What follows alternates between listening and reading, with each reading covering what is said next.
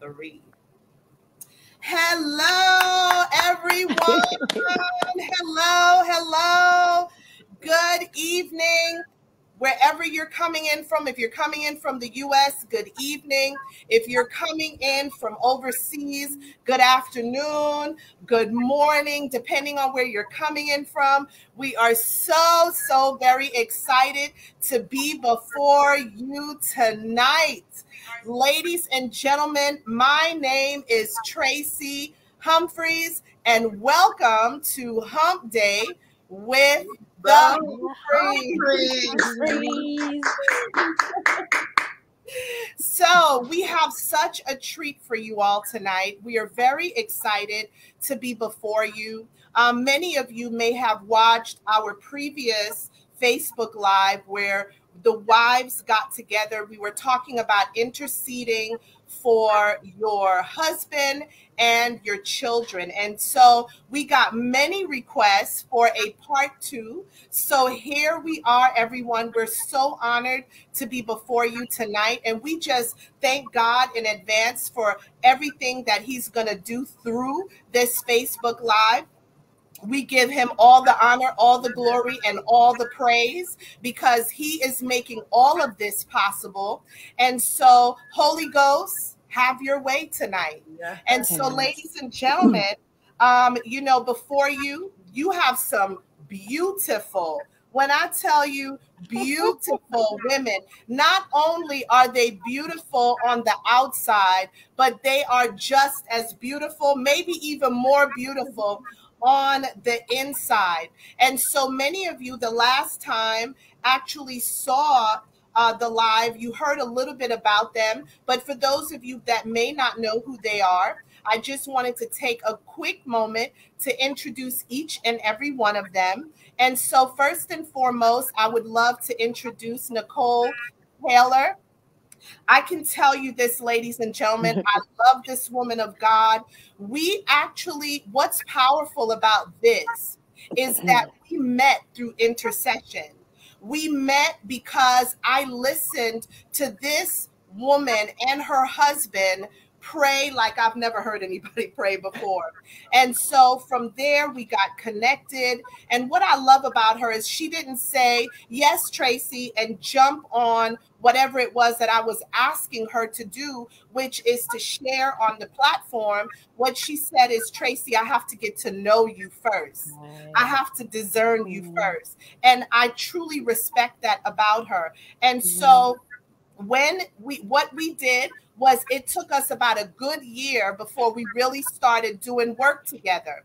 And so we got to know each other personally. We got to know each other spiritually. She has also been a spiritual guidance. She's guided me spiritually. And so I truly admire and respect her as a woman of God. And let me tell y'all something. Nicole is way younger than me. In all intents and purposes, she might even be the age that I could have her as my daughter. But I respect her and I respect the calling on her life. I have no ego, and so I love the fact that we could come together as women. It doesn't matter age because, in God's kingdom, it's not about your age, right? And so I just love and respect where she is spiritually. She's a powerful mom, a mom of 4. She is married to Mikhail Taylor, a powerful man of God. And so she's also an author. She's a life coach. Ladies and gentlemen, powerful woman of God. The next person I would love to introduce is another dear friend, Sherilyn Ross. Sherilyn Ross, ladies and gentlemen, I got to tell y'all a little bit about this woman. She is married to her husband, Joel Ross, who's a minister. They've been married for 23 years. Sherilyn also started her life in finance. She worked on Wall Street. But I know for a fact she became an entrepreneur. Great job, Sherilyn. Little did you know you were being propelled into your ministry from that entrepreneurship, right? And so Sherilyn and her husband, they lead and train business leaders across the U.S. And, and they did that for over 15 years. She's a mother to 3 beautiful children, and I've met them all. I can attest to that. She has her son, who is now 21 years old. He graduated college in 3.5 years, and he works in management for the city of Boston. Her 19-year-old daughter, who's a very talented singer, and high-performing student. She's majoring in communications, and she has a 16-year-old son who is a major athlete. You know, he is looked at by some of the top universities in the United States of America. When I tell you, her children are like so powerful. And so tonight, Sherilyn is going to be touching on children, intercession when it comes to your children. Nicole will actually be touching on intercession in general, right? She'll be speaking to the intercessor in you tonight, right? She'll also be sharing her testimony. And then, of course, let's introduce the beautiful, the amazing, the wonderful Mrs. Ewing. Mrs. Ewing is a woman that I had the honor and the privilege of meeting at an event when I went to see Minister Kevin in 2019, the early part of 2019. And from there, we forged a connection. And I truly, as you all know, many of you admire her husband, Minister Kevin, Pastor Ewing. And so you know him. He is a powerful spiritual leader, global leader. He is setting people free, setting the captives free around the world. But Mrs. Ewing, y'all, guess what? She is his intercessor. She watches over him. She travels with him. She works alongside him to build this powerful global ministry that they have. They are known throughout all the corners of the world. And so Mrs. Ewing is newly retired.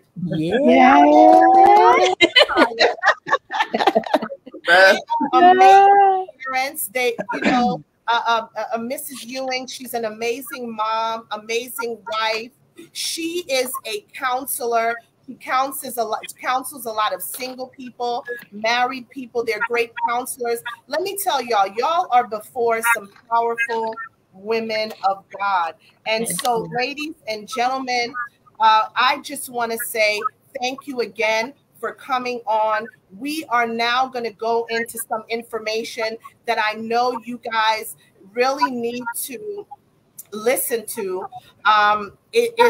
It's something that I want y'all to understand about Marriage Mechanix itself. So Marriage Mechanix, we do marriage, yes, but that's only a small portion of what we do. Yes. It doesn't matter if you are married, if you are single, if you are divorced, if you're in a situationship, if you're in a, if you're widowed, it doesn't matter where you are in your life. This group is for you. We share information that is geared around family, around relationships, around marriage. And so I wanted to make that very clear. If you're on here and you're thinking, oh, they're talking about marriage, we connect with everyone. All right. So we want you to understand that here you can come, and learn, you can glean from the information that is being shared among all of us. That's what Marriage Mechanix is all about. We are all about restoring, rejuvenating marriages and relationships in general. So we wanted to make that very clear. So you're not thinking, oh, this says marriage is not for me. And I also want y'all to think about it like this. Think about it like this. If you are broke, right? If you are broke and don't have no money, do you want to be in a group where other broke people are sharing information? Or do you want to be in a group? Yes. you're talking to wealthy people because ultimately that's where you're trying to go. You want to be wealthy. So I use that concept to explain, if you desire marriage, whether you're in a happy marriage, seeking marriage, praying for marriage, hoping for marriage, you want to be among those that will help you, that will share with you, that will encourage you in this area. And so that is what this group is about. So I wanted to get that out of the way up front. And I also, you know, some more house rules things, or not really rules, but sharing. Please stay on towards the end, because we have a powerful surprise for each and every one of you. We have a huge announcement that we're going to be making at the end of this broadcast. So you want to definitely stay on to the end. And so with that being said, I just wanted to go into a few things, ladies and gentlemen. You know, intercession is something that is very passionate, and it's near and dear to my heart personally, because the woman you see sitting before you, intercession is why I'm still here today. It's by the grace and the mercy of God. It's because of prayer. It's because the Lord delivered me through prayer. The first time I received deliverance, I was in a room on a cold floor by myself before the Lord. It was because I was praying and asking him to remove the ignorance, because, you know, quite frankly, I wasn't someone who was raised in a household where we prayed a lot or we read the Bible. I didn't come from that background. I came from an environment where I struggled a little bit spiritually early in my life. But when the Lord beckoned me, I want to say, I found myself in one of the darkest places in my life. I was going through a lot of challenges in my marriage. I found myself alone. And one night I was just in a place of sick and tired of being sick and tired. Do y'all know that feeling? Do you have anybody on here? Please put it in the chat. Have you ever gotten to a place where you're like, Lord, are you hearing me? Are you seeing me? I need help. Help me. You're crying out. Is anybody on here felt, you know, that at any point in your life? If you have, you know what I'm talking about. And what happened during that time, the Lord led me to just pour out my heart to him and be honest. See, intercession, being intercessors and everything, it begins with you. It begins with your personal intimacy with the Lord. Because sure, when somebody is going through something and they're in need of prayer, we all can just do wildfire, right? We can all jump in and start praying and just, you don't know what your prayer is hitting. There's no strategy. We can just go into prayer with no rhyme or reason, right? In the sense of you have no strategy from the Lord. And so intercession starts with you, your intimacy, your truth with the Lord. And so if you've never done it, it's, you know, getting before him and literally being honest, pouring out your heart before him, being honest, telling him your pain, your fears, your anger. If you have unforgiveness, if you are in pain, if you're sick and tired of being sick and tired, if you're even angry with him, you can go to God and you can tell him these things. It is so easy for us to share with other people and say, I'm feeling this way, help me. Many of you are walking around looking for someone to lay hands on you, prophesy over you, and you want a word. You constantly want a word from somebody else. But you know why sometimes the Lord doesn't let that happen? Because he's waiting on you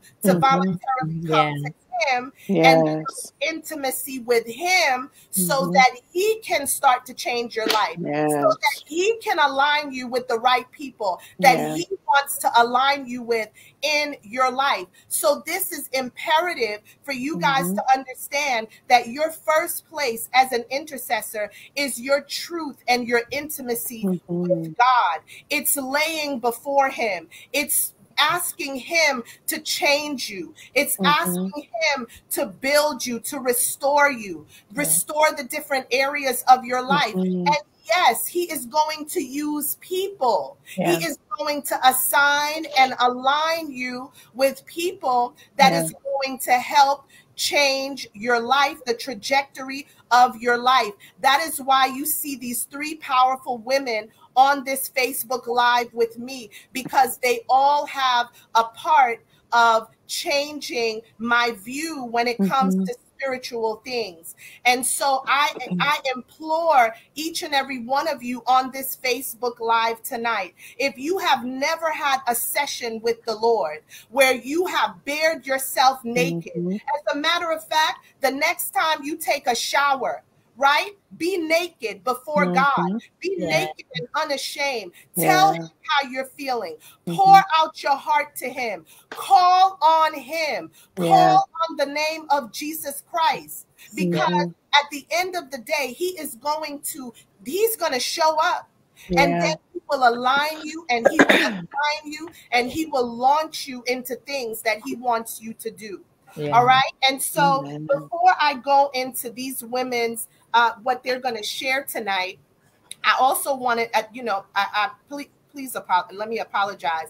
I forgot to share that Deidre tonight is going to be talking to the singles. So if you're on here and you're single, hold on to your seat. We got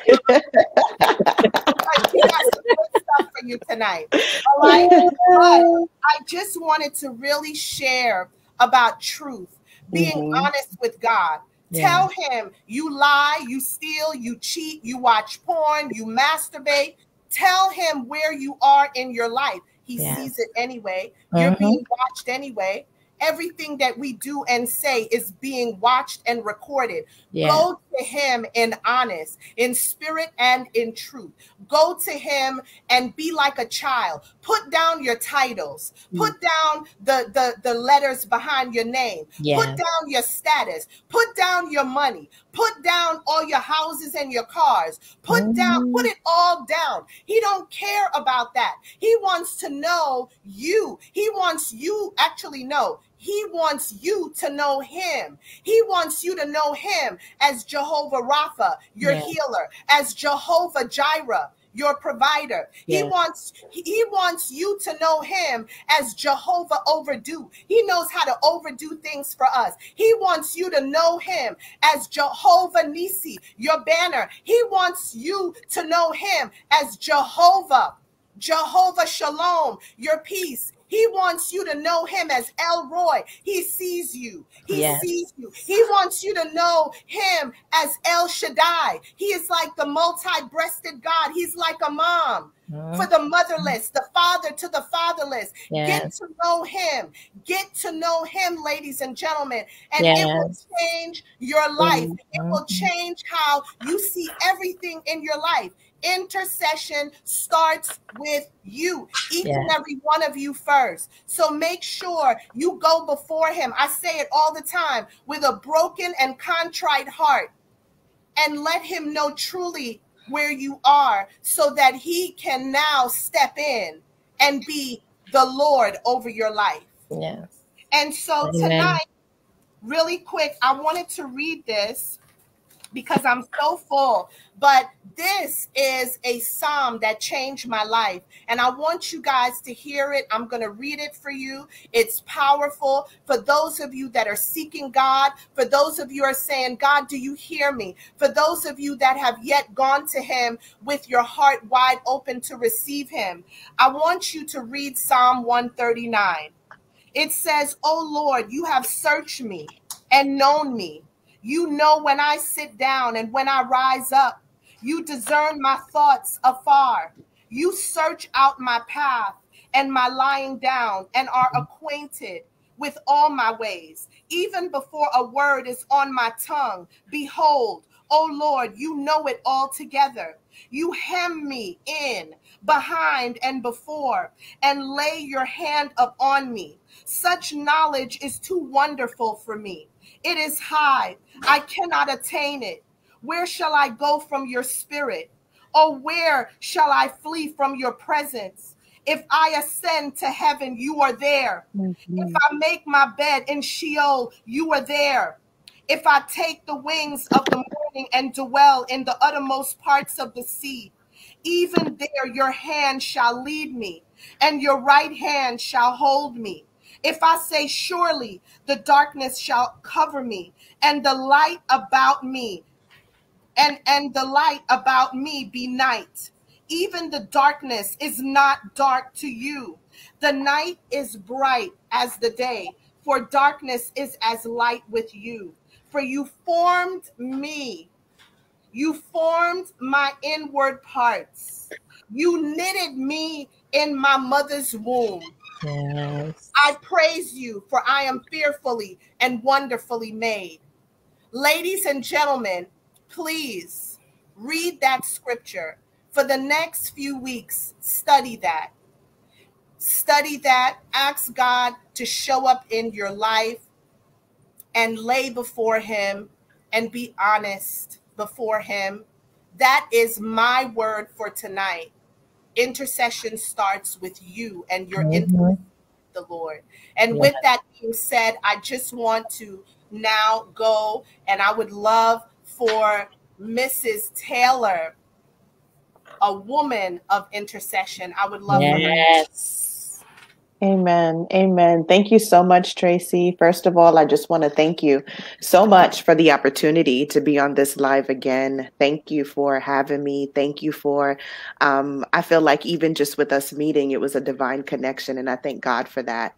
Thank you for your friendship. Thank you for your honesty. Thank you for being transparent. Just thank you.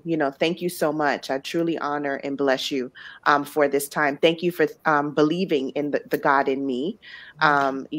And I just really want to honor you and bless you, for that.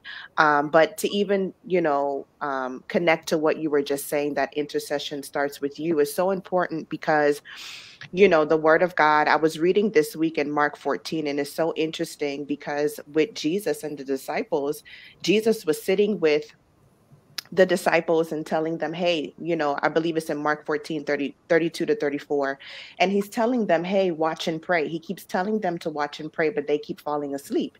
Right. And it's so interesting that as he's telling them to watch and pray and they're falling asleep every minute, he's like, man, can you just stay up and pray? Like he was getting annoyed with them. Yeah. But it's interesting because in that intimate time of prayer and intercession, while he was talking with the Father, I knew that he needed his disciples to help him pray, to undergird him, because what he was getting ready to step into, what he was getting ready to do, even though the disciples did not know that Jesus was getting ready to crucify himself to be able to save them. And I truly believe that the Lord was telling them, look, pray so that they can be aware, so that they can see when the betrayer is coming. Because it was at that moment that Judas came with the soldiers to cause the soldiers to take Jesus. And it's so interesting because it reminds me of the scripture that says, while men slept, the enemy sowed wheat among the tares. Mm-hmm. So if you're not careful when it comes to intercession, if you're always sleeping, you're not awake, you have to ask the Lord to awaken you, because when you are awakened, you are able to see the accuser and the brethren and shut down its demonic attack. Of course, we know that with Jesus, this was a part of the will of God concerning him. So he went with it. But as you continue to read further along, in Mark 14, it's so interesting because Jesus tells Peter, look, you are going to deny me 3 times. Of course, Peter is like, no way, I'm not going to do it. I love you so much, right? But it's so interesting because as I was reading that, and you read verse 67, it was talking about how Peter, went into the town. And when he went into the town, the servant girl said, hey, I know you were with him. And of course, Peter said no. But one of the things that the Lord was showing me was that people will identify you based on who you have been with or who you have been associated with. Whether if you have been with him, people will be able to identify you have been with Jesus. Or if you have served or been with another God or another person, people will be able to identify that. It's inevitable. It's like you cannot deny who you have been with, because it will be on you. So if you're in the face of the Father, people would recognize, oh my goodness, you have been with Jesus. Also, too, as an intercessor, we also have to make sure that, building, our relationship with God is important. Like Tracey was talking about, that level of intimacy, that level of bearing your soul and being open and transparent and honest is so important. There's no way that you can be a true intercessor until you have first laid down your life. And if you're not willing to lay down your life, your own desires, your own way of doing things to be able to capture the vision of Christ, then you'll be able to tap into sorcery in your secret prayers. And it's so important because, like I was saying with Peter, just to go back to Peter, it's interesting because Peter allowed fear to control his response. He was fearful, even though Jesus already told him that he was going to betray him. I mean, not betray him, but that he was going to pretty much, I guess, betray him. But again, you see that Peter betrayed him because of fear. And then you see that Judas betrayed him because, of course, he had to do the will of God. And it was Satan in Judas to be able to go and betray Jesus. But one of the things I love about Jesus, especially when you read Mark, is that when they had the Last Supper and Jesus was talking to the disciples, he said to them, one of you will betray me. Jesus never exposed who the betrayer was, even though he knew who it was. The disciples were wondering, who is it? Who is it? And even though he did it so discreetly that they still were not able to pick up that it was Judas. So it's interesting how God's grace and mercy, he will cover you when you are getting ready to do wrong, but that's his grace and mercy. But the thing about it is that because when the enemy uses people, and the enemy uses people in a way that it's with pride or even just for fame or money or whatever the case is, they end up exposing themselves. Because again, the enemy is prideful. So he's going to do something that's lofty, that's grandiose, that is known. So Judas ended up exposing that he was the betrayer when the disciples didn't know. But it's also interesting too, because I think what hit me to the core is that Peter was just with Jesus in prayer. And then a few minutes later, he betrays him, or he says he does not know Jesus because of fear, right? So one of the things that the Lord was saying to me was that people will build a relationship with you in private, but don't want to build it in public because of a backlash or heat that they'll get for connecting with you. So it's like they're not ready to stand and defend you when there's opposition. Peter allowed fear to control his response, but also the Lord is like, pay attention to those that stay silent or deny your existence in public when you have been a major support to them in private. Right. And it's important to pay attention to that, because now you know that, hey, not every relationship, everybody's going to be for me. And that's okay, but also recognizing those that are for you and focusing on that relationship so that you can build something that is, holistic and beneficial. Right. Also, too, everyone wanted to crucify Jesus. And it's interesting because they wanted to crucify him because he stood in his identity. They asked him, the soldiers, the kings, everyone was asking him, who are you? And he just said, yes, they asked him and said, hey, are you the Son of God? Or, hey, are you the blessed one of the King? And he said, yes. And it's so interesting that the crux of it was that they just wanted to kill him because he knew who he was in the Father. And as an intercessor, I would say, people can't crucify you because Jesus have already done that for you. When you learn to crucify your flesh daily, people wouldn't be able to do it because your will is submitted to the one who has did the ultimate sacrifice for you to be free in your identity. So as an intercessor, it's important to be free. Romans 8 talks about we do not walk after the flesh, but after the spirit, right? And that when we put the deeds of the flesh to death, we are able to walk in full righteousness. So it's important to make sure that we walk in that. Also, too, as an intercessor, we're not afraid of releasing our words to God, but we're afraid of showing our emotions to him. And this goes back to what Tracey was talking about. just being transparent. And as intercessors, we use words. Sometimes we would even mimic and mock and mirror other people's way of prayer and not necessarily gain a level of prayer with the Lord for ourselves. Just because it sounds good, it's grand, it's powerful. So we think that that is the way of intercession, when in reality it's like, no, let the Lord build his own prayer language in you. When you actually take the time to bare your soul, when you actually take the time to express how you really feel about a situation. I think what it is sometimes, just even as people, we don't like to show areas of ourselves that we can't control. It's like you don't want to seem messy. You don't want to seem unkept. You don't want to seem, out of line. You want to be dignified. You want to be proper, and you want to have all these different things. But at the end of the day, it's in our vulnerability that we would have intimacy with him, right?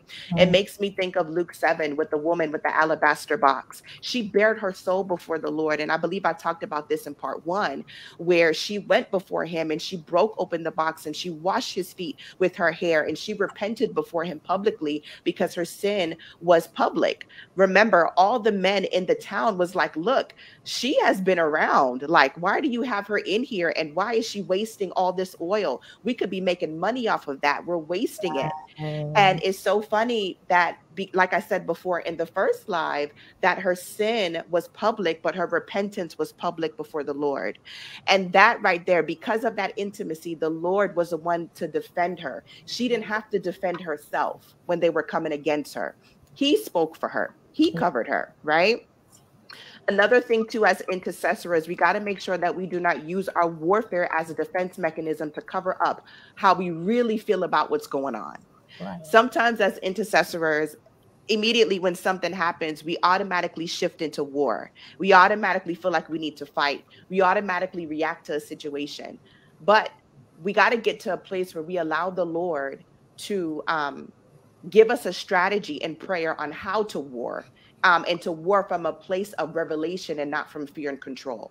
And that is so important, because we need to make sure that we are not anxious about anything, but that we can place our prayer with supplication and thanksgiving before the Lord and know that he would answer the situation. But the crux of it is to make sure that we are being honest about where we are and say, Lord, I hate this. I'm hurt, or this disappointed me, or my expectation about this was this. Maybe I viewed this wrong, and really go into that with him and not feel like, oh, because a person doesn't agree with me, that automatically they're the enemy. And it's like, no, we have to take the time to really sit with him and work on those heart areas, right? Intercessors know how to become introspective. We know how to deal with the inner workings of our heart. We know that, that we begin to question, why are we praying for this situation? What are the challenges that take place with the situation, and be able to make sure that we trade in what our vision is for the vision of the Lord, right? Another point too in intercession is, do not internalize or familiarize yourself with prayer or with prayer requests, because you have to know that it's not about you. Sometimes as intercessors, we can internalize things and feel like, hey, if this person is asking about this, are they talking about me? Is it about me, or is it about this situation? And it's kind of like, no, don't do that, because it's not even about you. And it's not even about the person that's requesting the prayer. It's all about what God wants for the person and the situation. So we got to fine tune our ears to focus to the instruction of the Lord, right? Being an intercessor means you are an advocate. An advocate means that you stand in the gap for others by defending their case. An advocate is someone that publicly supports you, that aids you, pleads your case before the judge, and provides strength, counsel, and advice. And that is so important, because we know Jesus is our advocate. So as we stand as intercessors to play an advocate for someone else, we publicly support them, we aid them, we undergird them, we let it be known that, look, we're going to stand until we see the salvation of the Lord in this situation, right? Another thing that the Lord revealed too was that an intercessor, you're called to stand in the gap and not be the gap, meaning that you're assigned to stand and fight on the behalf of people for them to be able to experience the power of God. people are not connecting with you, just because it's you, but they know that they'll be able to see results. But just because they're able to see results does not mean that you need to be the gap between them and God. This is where you teach people how to pray and teach them how to speak to the Lord for themselves. Sometimes as intercessors, we allow people to become too dependent upon us because we like the attention that it gives us when it comes to praying for a situation and seeing how God moves. And when God moves, we automatically feel like, we get the glory because I prayed for it. When in reality is like, no, God gets the glory. It's about the Lord. It's about what we're just being used as a conduit to be able to pray and intercede for the will of the Lord to take place for that person's life, right? Jesus said in actually in Luke 11:4, Jesus taught his disciples how to pray. And this is how we learn how to pray and also teach others how to pray for themselves, right? We want to make sure that we are not the ones standing in the way of that person connecting with God in prayer.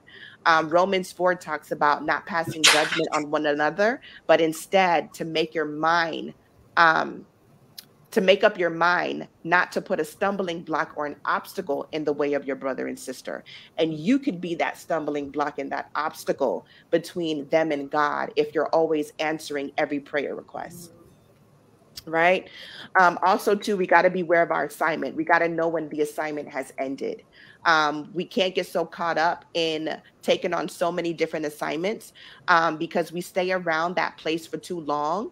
And then when we stay there for too long, then you end up praying from an expired place.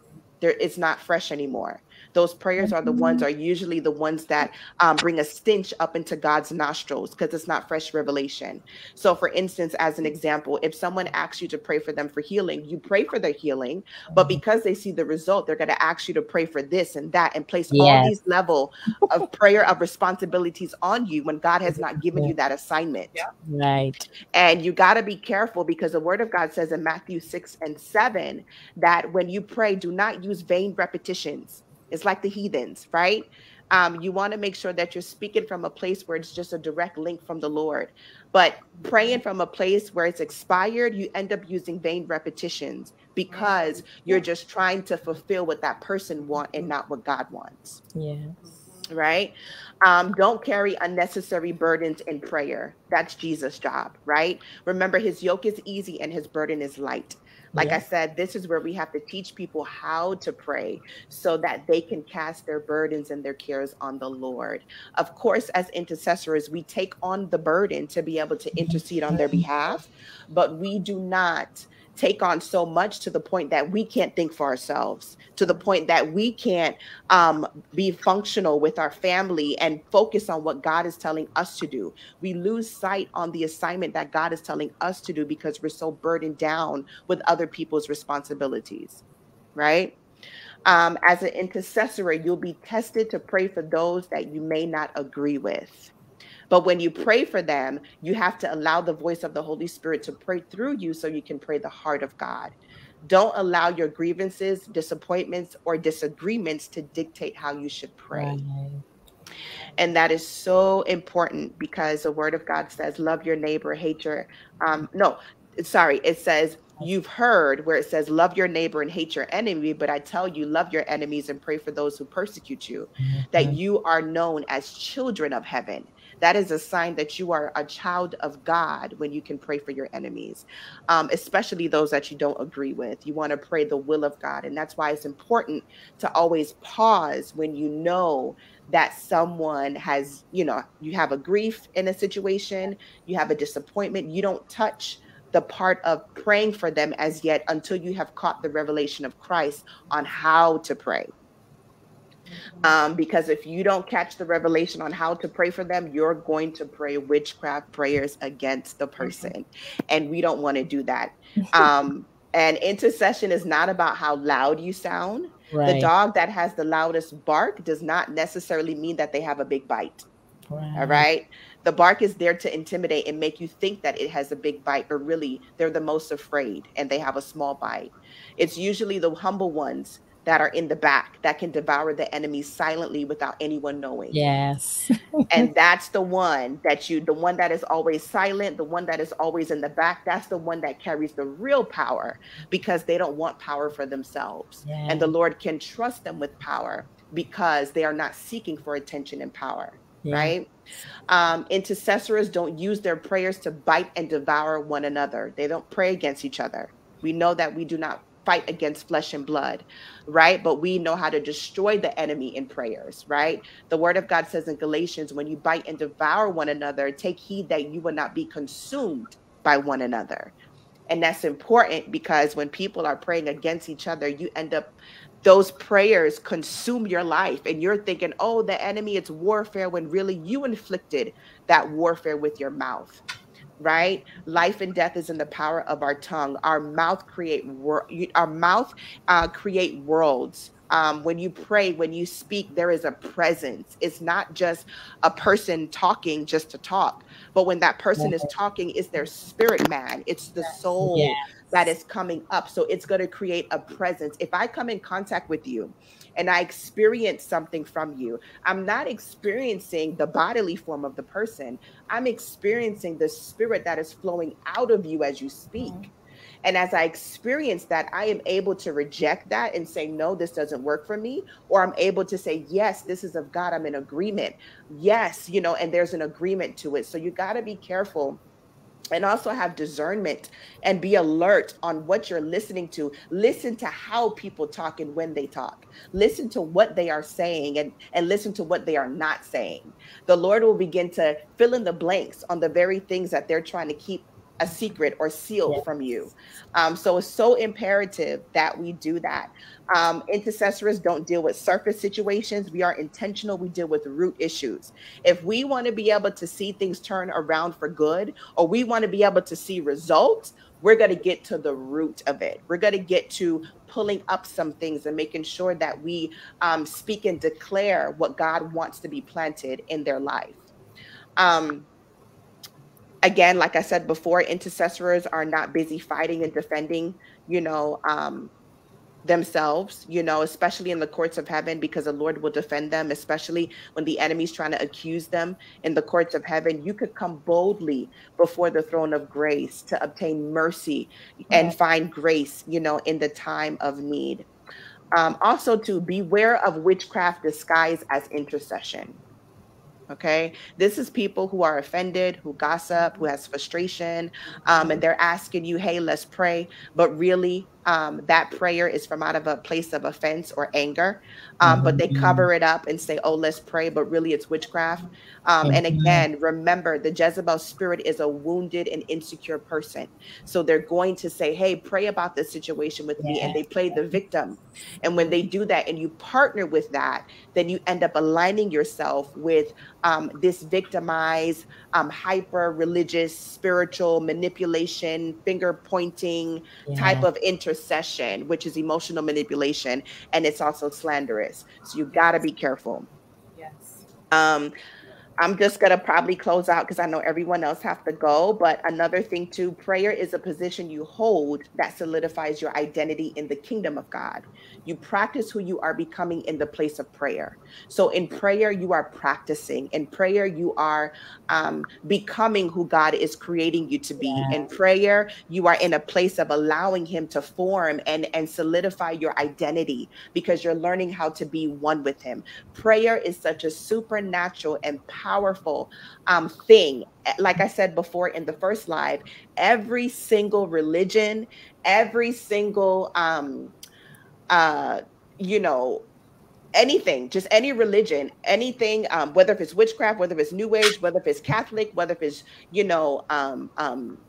Jehovah's Witness, they use prayer.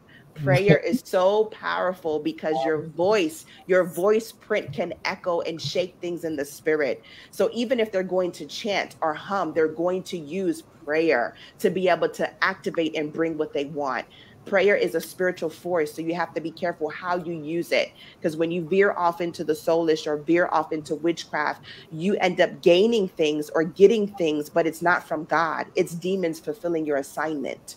That's why it's important to purify your prayer life, purify your heart, deal with the intentions of the heart, and be alert. My last point is I'm going to talk about my son, Josiah. We were getting ready to go to school. Quick testimony. And as we were getting ready to go to school, actually, we were looking for a school for him to go to. And as we were looking for that school, there was a few schools we went to. It didn't really, work out. So we told him, hey, pick and choose what you like. First, what my husband and I did, we prayed. We said, Lord, show us what school will be good for him, because we know his ability. We know what what he can do, because he's been at home with us. We want to make sure we put him in a good and safe environment. And we went to a school, and then we went to one school. He was able to have a free day for that whole day. Then he went to another school, and then he was able to go for that free day. But the other school that he went to, he did not like it. As soon as we walked in, he said no. And I said, okay, tell me what's going on. So I'm like, hey, let's just go and, go play with the friends, go play with the toys, come meet the teacher. He said no. And I said, why? He said, this is not the school for me. He's only 4 years old. And I said, really? He said, this is not the school for me. The school for me is the other school. And I said, okay. And then he said to me, so I said, okay, let's keep walking, let's go look around and let's see, how. I'm just trying to see if he could get a feel of it. I want him to like the school, but he doesn't want to like the school. So I go to one of the emotion charts, because I have one of those at home where we talk about how do you feel, what's going on, whatever. So I said, okay, Papa, tell me, how do you feel? Show me. So he pointed to the picture that said worried. And I said, why are you worried? He said, I'm worried you're going to leave me here. This is not the school for me. So I knew at that moment, and I was like, wow, God, thank you for a clear and concise answer, because we prayed and said, Lord, show us what school my son should go to. And sure enough, when my son went to the school that he wanted to go to, we met with the director. She's a Christian woman. The way that they do school is just, I asked her what was her common, her common mechanism or common method to be able to know if they use like meditation or yoga or whatever. She said, no, we don't use that. Our common method is to just redirect them to kind of read if they feel a little bit emotional or whatever. She's also a psychologist too, a child psychologist. So I was like, wow, God, you really set this up. So I say all of that to say, when it comes to your children, when it comes to your spouse, your family, inquire. Ask God to reveal, ask him to show, ask him to just show you exactly what it is, and he will answer. So I say all of that to say thank you so much again, ladies. I hope I didn't take too much of your time. No. No. Oh my goodness. Nicole, first of all, that was just absolutely powerful. Yes. You really laid that out. Thank you so much, because everyone that's watching, I can see it in the comments that people are getting so much from this. But what I want them to know is intercession is like your heartbeat, that's a true part of who you are, and what you do is intercession.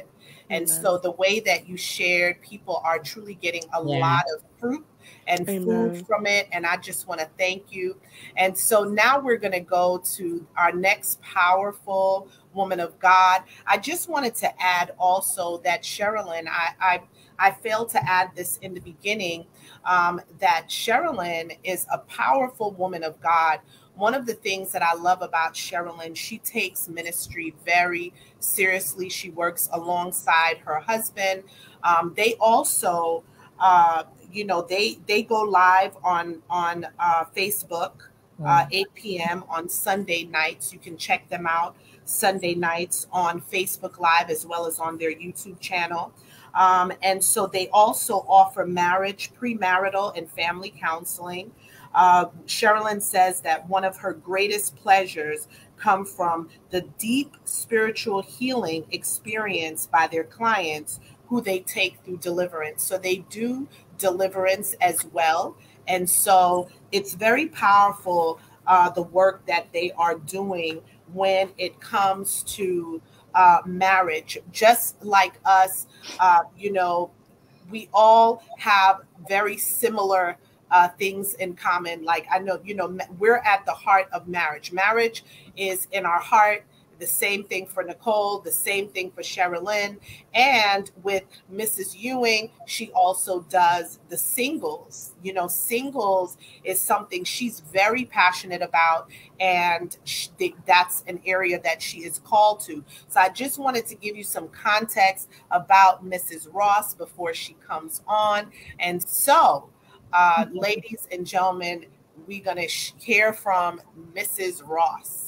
Thank you so much, Tracey. My gosh, I'm going to say the same thing that Nicole said. It's an honor and a privilege to actually be on sharing the platform with you and these lovely ladies. But, you know, you giving me a chance to be here and to express what we are so passionate about. And the mandate that God gave on all of our lives is basically to help him spread the good news of the kingdom.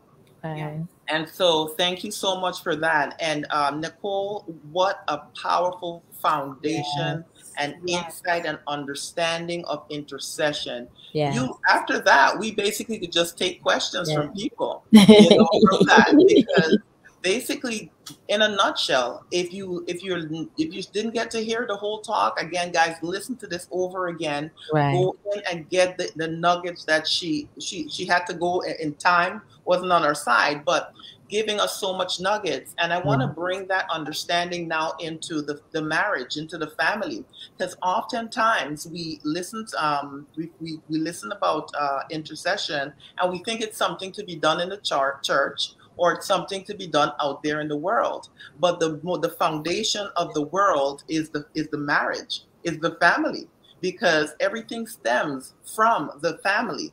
And so Deidre is going to talk about the singles and how crucial it is for them to understand their power, their identity, their acceptance, their purpose, and the difference they will make when they do come into a marriage. But today I wanted to talk about in the power of intercession as from the standpoint and the responsibility of a wife, a woman, a mother, a wife and a mother, because oftentimes we're given so many hats to wear. We wear so many hats, and we can get overwhelmed. We can get stressed and frustrated. And sometimes we feel undervalued based on all the things we have to do, but then it doesn't seem like we're appreciated.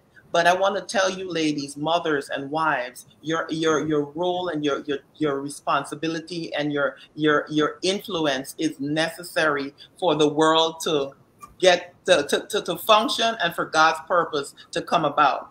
And so a lot of the times we feel as mothers and as wives that our role is insignificant. And my goal is, I hope I ask Holy Spirit to help me to really bring this understanding and clarity to us to see how important our role is. Sometimes we feel because we're not positioned as the head of the home, or we're not leading out there in the world, that being just a mom is not that important. But Jesus Christ demonstrated this wonderfully in two scriptures. You can write it down, Mark 1:35 and Luke 5:6. See, here it is, the creator of the universe. He came and got confined in the body of a man, right? Now, how did he, and then he did, he did a lot of miracles and wonderful things. But what was the most significant, the most important thing that he did oftentimes that allowed him to be so effective out in the world? Oftentimes, his disciples were unable to cast demons out of people, or help the blind to see and raise the dead and all these things. But Jesus would just come on the scene, and in a few, it seems like a few minutes, we don't know how long, but it's actually faster than they did. And he got results. Why was he able to get results consistently? Now, Mark 1:35 says, and in the morning, rising up a great while before day, he went out and departed into the solitary place and there prayed. Luke 5:16 says, and he withdrew himself into the wilderness and prayed. Now, don't you think it was amazing that when the disciples realized that they were failing in the mandate that he was giving them, they didn't ask him, "How did you cast that sickness out of that demon out of that person? How did you raise the dead? How did you heal the sick?" No, they asked him, "Teacher, teach us how to pray." Because they knew that every time he went away for a period of time, he came back and like this, he made so much great things happen. And they knew that was something that was missing out of their lives. And it's so interesting when Jesus started speaking and started telling them how to pray. He says, "When you pray," which means he expected us to pray. It's necessary. It's a part of our lives. It's not if you pray. And oftentimes we go to prayer as a emergency or desperate situation when it's clearly set up for us to always do this. And so women, you might be at home and taking care of the children, but you're called to intercede on behalf of your family.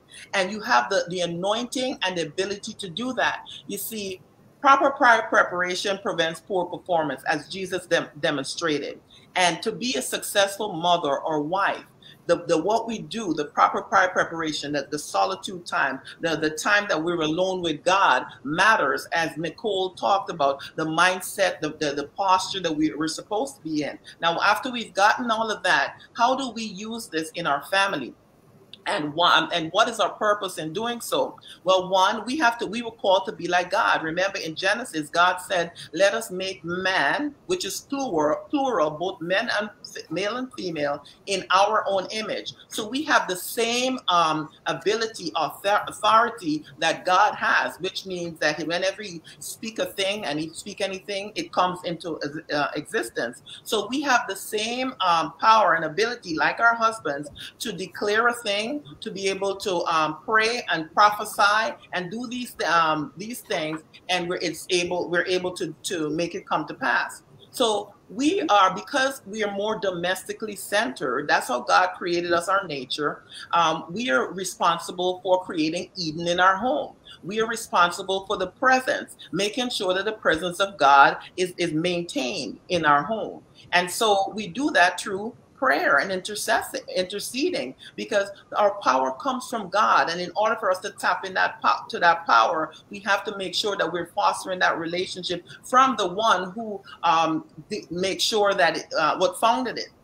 And so God himself, he said, he created the garden in the first. He made the garden. He put the birds in the air, the fish in the sea, the vegetations. He did all of that before he created man, which means he made preparation. He created an environment, and then he brought man to function inside of it. So God is a God of order, and also he's a God that creates presence and atmosphere. Now, women, we are responsible for the atmosphere and the presence in our home. And so when raising children, there's two responsibilities we have as parents. One, we are to love them. We are to demonstrate love. We're to foster love. We're to teach love. We are to help children and get into love. And also, we actually teach our husbands how to love as well, based on who we are and how we carry ourselves. But one in parenting is love, and the number two is meeting their deepest need. Now, why do we have to meet our children's deepest need and foster love or teach them how to love? Because our Father in heaven did that for us. He loved us so much that he sent us his only begotten Son, that whosoever believe in him shall not perish but have everlasting life. And while we were still sinners, Christ died for us. So he demonstrated his love by the sacrifice, giving his life for us. And so as wives, and mothers, we're supposed to demonstrate that love to our children. And number two, how did God create the atmosphere? Of course, Eden. In Eden, you'll find that we have all our deepest need met. There was security in the garden, right? There was acceptance. We were made in the image of God. We knew we were accepted. He walked and talked with Adam and Eve in the cool of the evening. And then identity. Our identity is that we were made in the image of God. And so we had purpose as well. He said to have dominion, and subdue and all those good stuff. So you're getting the point. God first met our deepest needs, and as singles, as we're fostering that relationship with God through intercession and through prayer and growing spiritually, we are now able to allow God to meet our 4 deepest needs. Now, when our 4 deepest needs are met, now we have to transfer that by training up our children. And training our children is by our behavior. Whatever we do, our children will do what we do and not what we say. So now we're transferring that. So how are we going to be able to do that? Well, I want to look at 3 powers. There's the power of submission, the power of unity, and the power of the spoken word that is necessary to build anything. Anything that if you're building an organization, you're building a church, everything, these 3 powers are necessary in order for it to be successful. Well, where does that come from? Again, from the foundation that is the home.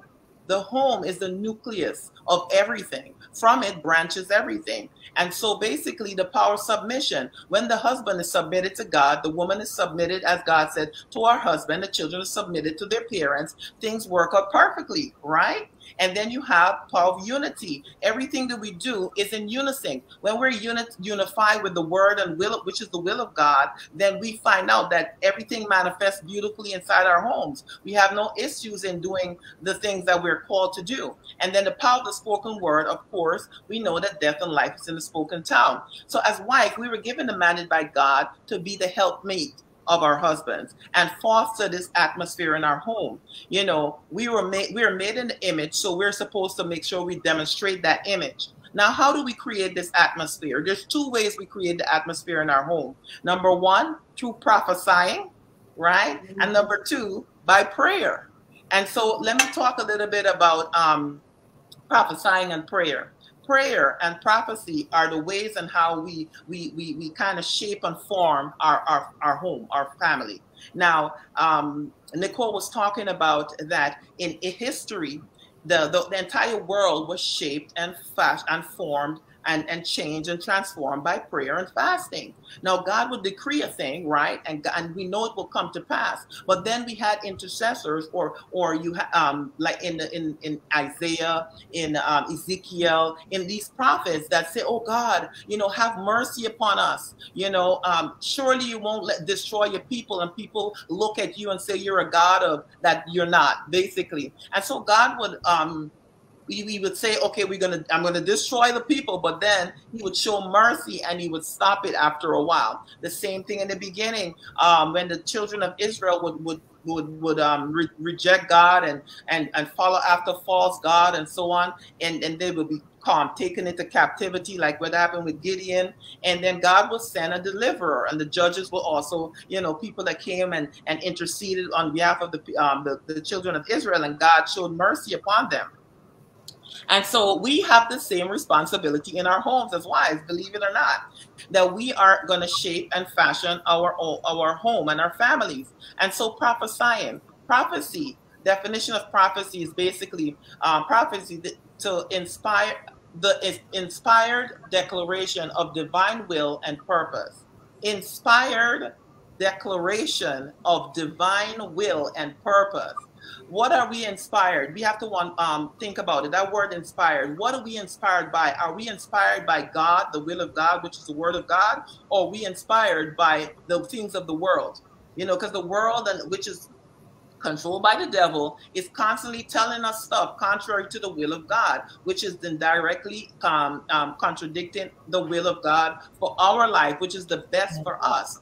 And so we want to make sure that we're not inspired, which means in spirit, which spirit is in you. We're not inspired by the enemy and his tactics and the ways of the world. We want to make sure that we're inspired by the word of God. Hence, you always hear us over and over talk about the importance of knowing the word of God, meditating on the word of God. And so we want, the other thing about that is the divine will. So whatever we're prophesying should be the divine will of God for our life, which we all know is the word of God. And we want to make sure we're doing that same thing for our husbands and our children. So when we are prophesying, we're declaring the divine will and purpose of God for our children and our husband's life. So in Ezekiel 37:4 and 6, it talks about is that God was telling Ezekiel to prophesy over these bones so that they will live. Prophesy over dry bones to make them live. In our lives, there may be things that's going on in our relationship and in our children's life that we're not happy about. So what do? We want to make sure that we're prophesying the will of God, which is the word of God, over our children. So, our children are behaving a little backward or whatever the case may be. They're not doing what they're supposed to do based on how you train them. You don't go out just like Jesus. Jesus didn't go out first. Jesus went and intercede. He went and spent time in prayer. As wives, we go into our prayer room or prayer stance and we pray and intercede. You make a list of the things that is troubling you concerning your husband or your children if they're having challenges. You're just collecting data all the time about your family as a wife and as a mother. As you collect that information, if it's and then you put it up against the will of God, is this God's desire for us?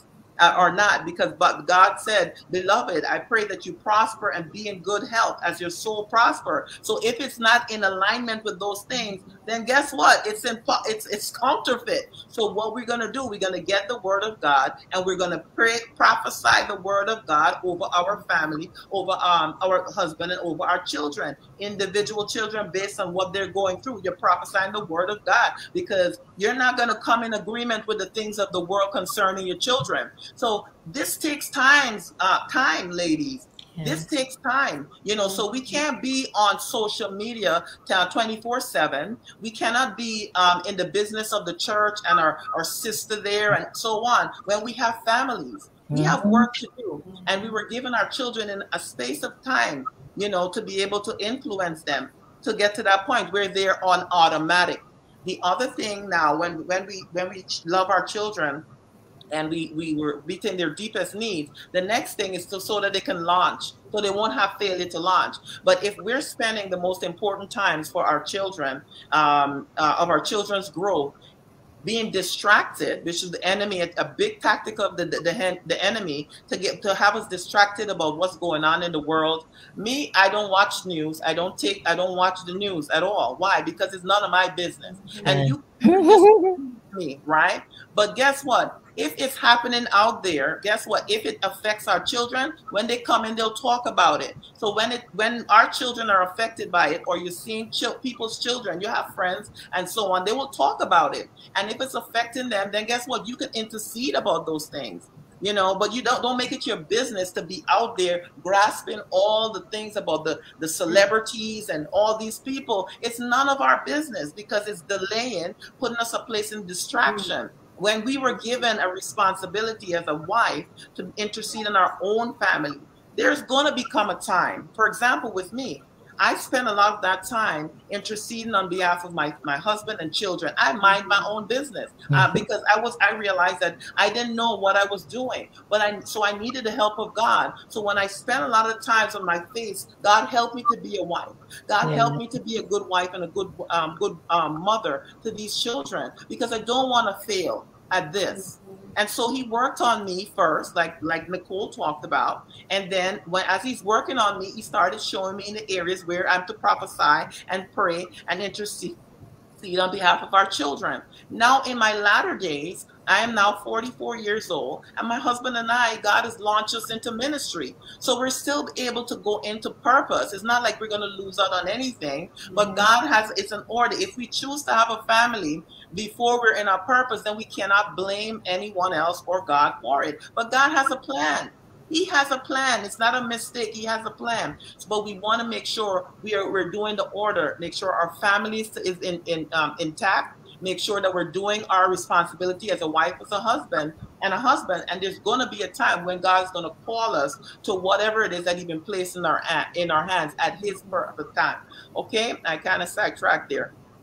The next thing we're talking about now is prayer. So I mentioned prophesying over our family. You're speaking the will of God over them, and then prayer. And prayer is calling on the divine help of a sovereign creator to intervene in earthly affairs and bring about His intended will for them. And so when we're praying only what God's intention is. We did not make ourselves. I like to make it very simple. You see, we did not create us. And regardless of what science is telling us, we're not amoebas that formulate ourselves and evolve every so often. I am too beautiful to be an amoeba. I mean, come on now. You think an amoeba could create, Sherilyn could create you the way you think and so on? So basically, if you want to get offended at the scientists because they're telling you were coming from amoeba. Anyway, that was a sidetrack. So we praying to the divine creator that it created you perfectly, and he has special purpose for you. You are so important to God. You see, God called us beloved. And I was looking at the definition of beloved, and one of it is idolize. And I'm like, what? God idolizes us? Do you know what it means? When you're idolizing something, you breathe, think, everything you do is consumed. You're consumed with this person. God is consumed with his love for you and his purpose for you.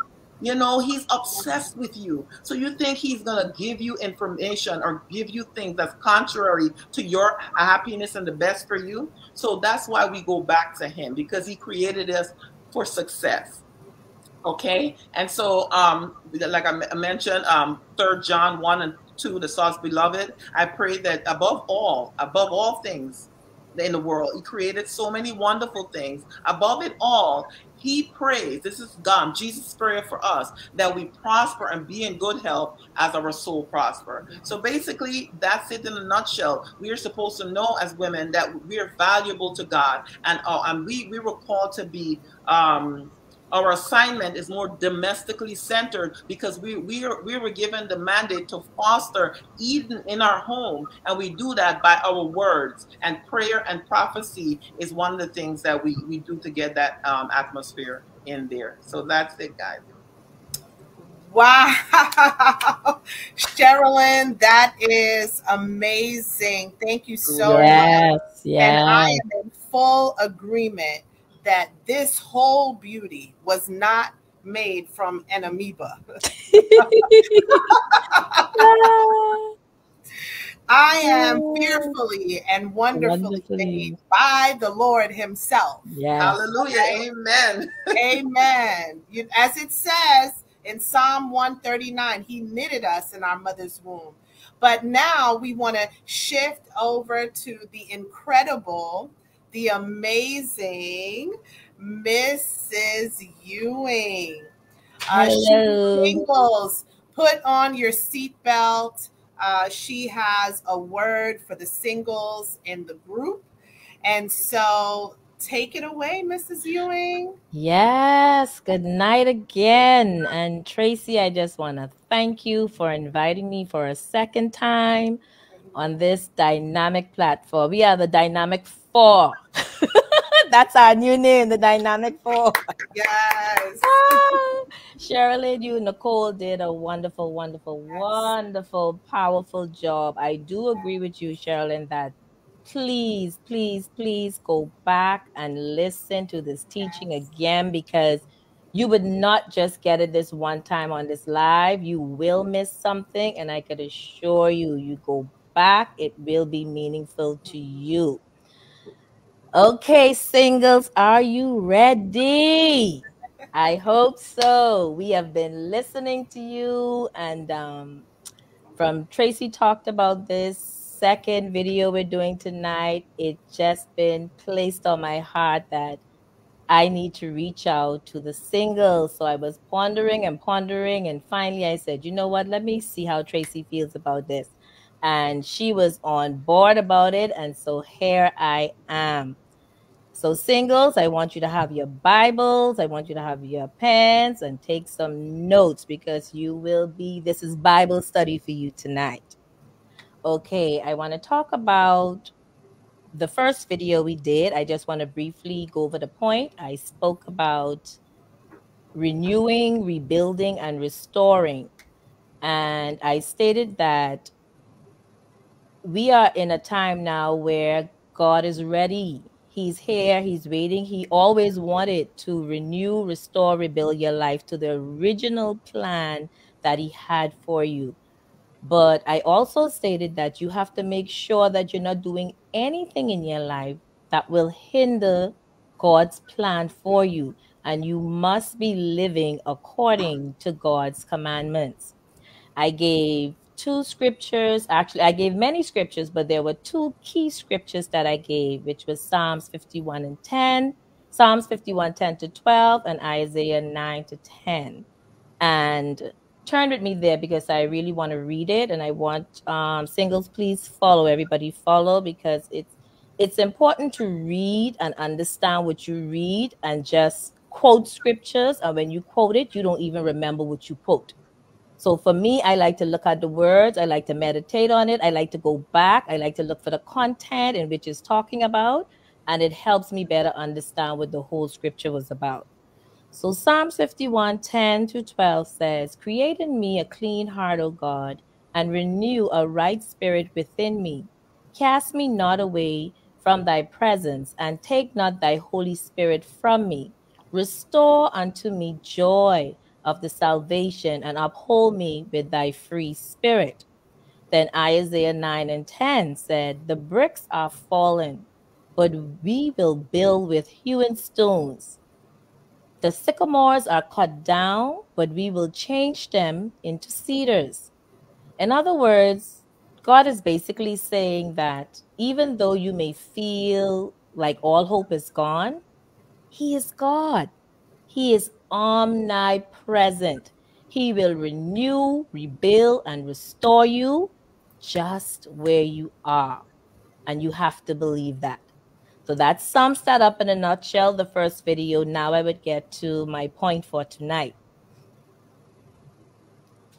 The question is, how do you prepare and intercede for your God-ordained spouse? And to be honest, the answer to that question is very, very, very simple. But for most singles, you're thinking, oh my gosh, what is she going to say? It is simple. My husband teach about it all the time. All we must do is follow biblical principles, which are the laws of God, which are his commandments. I will say it again. We have to follow biblical principles, which are the laws of God, which are his commandments. Now, listen as I read this scripture, because this scripture will let you see and go back directly. It's talking about this, the word of God. It's Jeremiah 17, 5 through 18. I'll give you 1 minute to get there. Jeremiah 17, 5 through 18.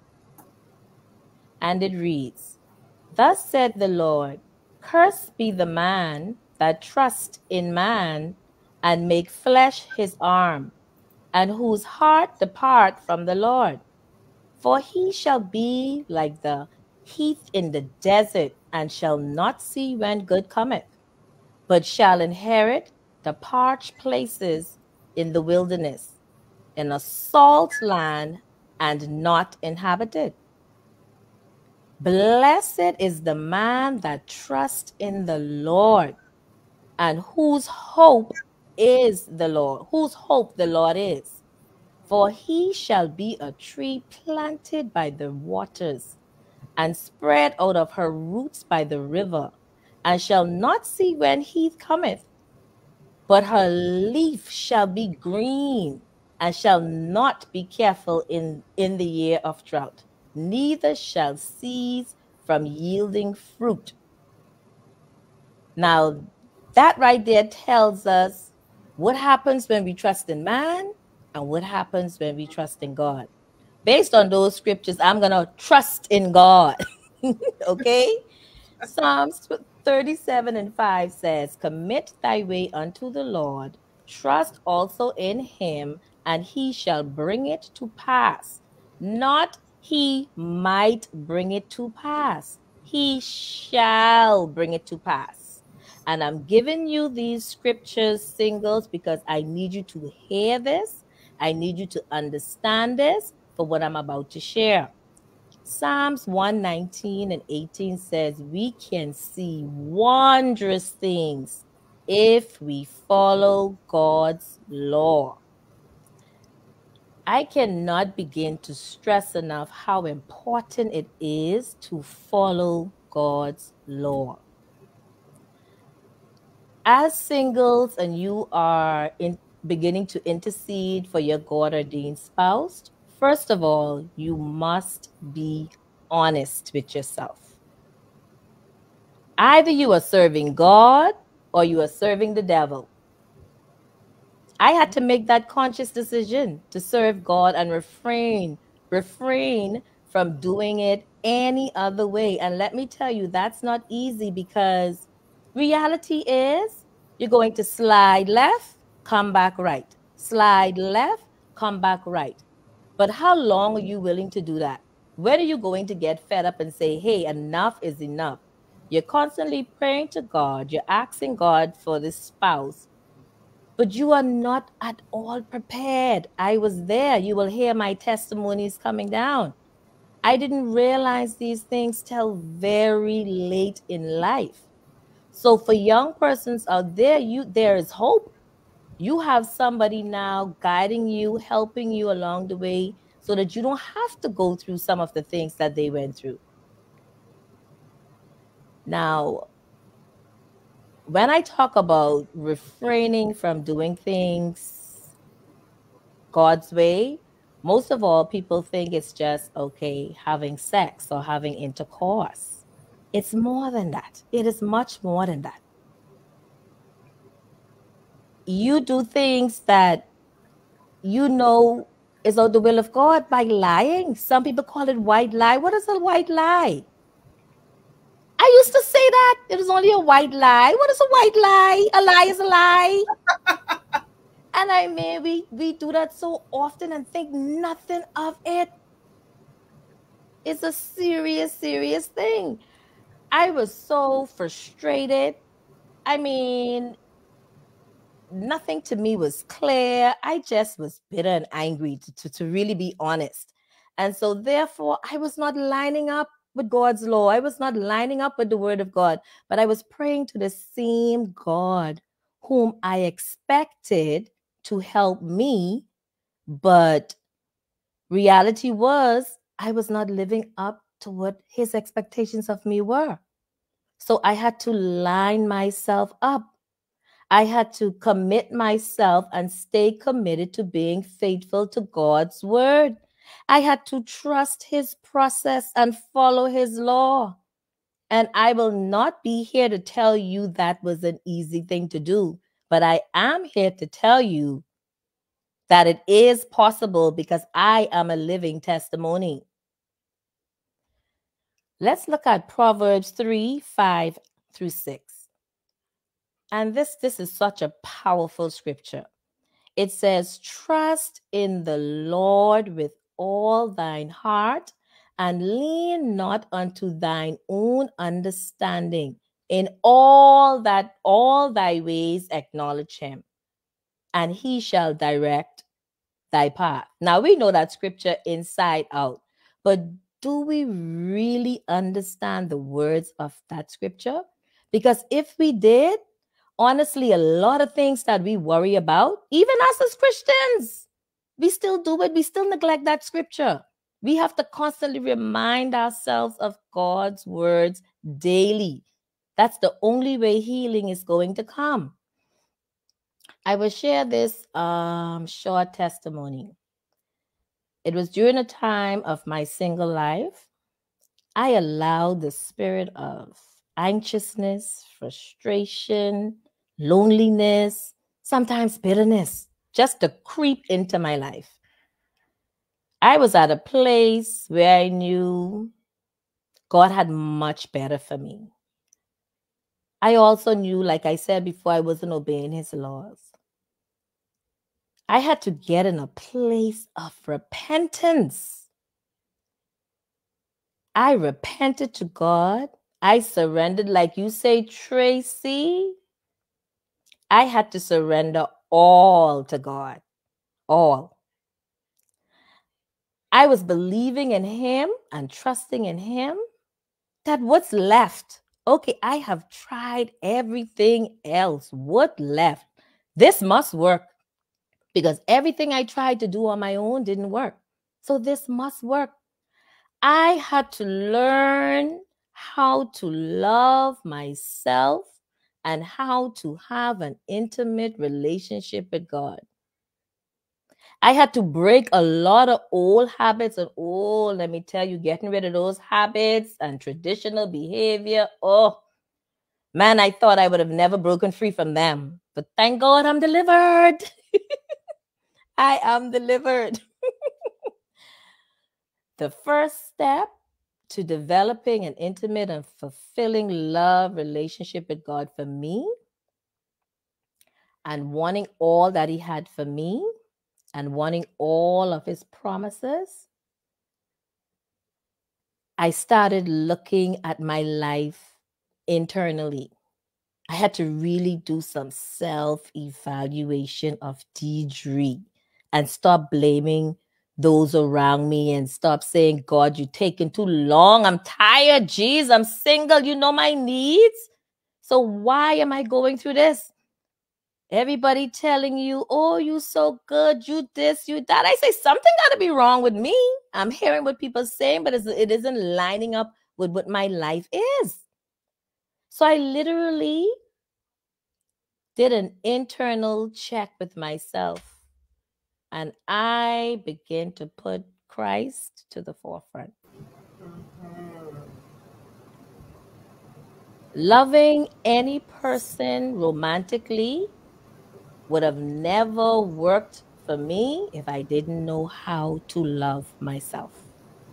And I didn't know how to love myself. I thought I did, but like, when you have a fake smile, you are there and everything just fake. You watching everybody who appears to be or seems to be happy, and in you don't want to have no envy, because you don't even know if it's real, but you're just looking at the outer appearance and you're like, my God, Lord, I want to be with somebody. What is it? Why am I always meeting these, what I call deadbeat guys? When is my prince coming? I'm just being real, singles. I just want to be real.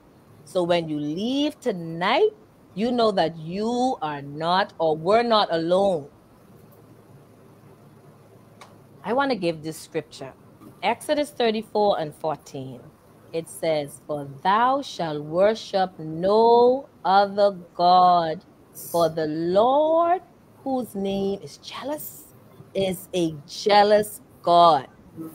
Now, let me tell you, when that hit me, I realized that, hey, I'm worshiping wanting a spouse, because never once I asked God, who you have for me, or who do you want me to be with? I'm just telling him, send me somebody. Somebody, of course, I'm asking him for a good man. But that's all I used to say. I never went in detail and explained to him exactly what I wanted. And so in developing that personal relationship with him, it's like you really can't describe that to nobody, because it's like you feel him here, and now you're understanding that he's guiding you, he's leading you, he's encouraging you, he's teaching you. And it makes you realize that you can go on and you can do this. Yes. And no one can replace that love between you and God. I had to realize that. No one could have determined my happiness. Nobody, only God could have sustained that. And I am grateful that I went through those processes, so that I had to learn how to have that intimacy with him.